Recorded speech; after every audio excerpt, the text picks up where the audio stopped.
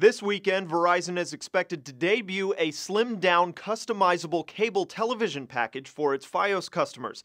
The Wall Street Journal reports Custom TV, as it's called, is designed to help Verizon compete in the television space. Right now, you're paying for almost 190 channels on average, but a typical U.S. consumer is only watching about 17 channels. Customers will pay $55 a month for a collection of basic channels and 2 channel packs of your choosing. Additional packs cost $10 a month, and they can be switched around at will every 30 days.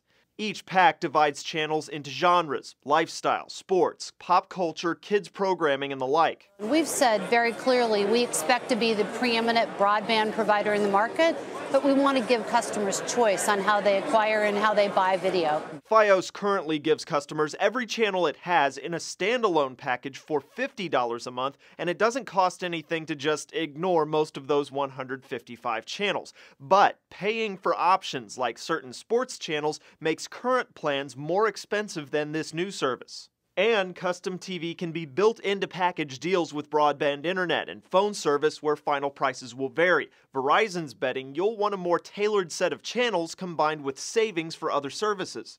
A number of outlets are characterizing the plan as a move in the direction of a la carte, not complete channel-by-channel freedom of choice, but a step in that direction. Verizon must compete in an increasingly targeted market. New and proposed models from existing industry players include Dish's Sling TV, HBO's freshly announced Now streaming service, and Apple's rumored entry into TV packaging as well. And there are some indications Verizon might be moving faster than is entirely safe. Disney, which owns ESPN, called foul to recode on Verizon's proposed channel pack scheme.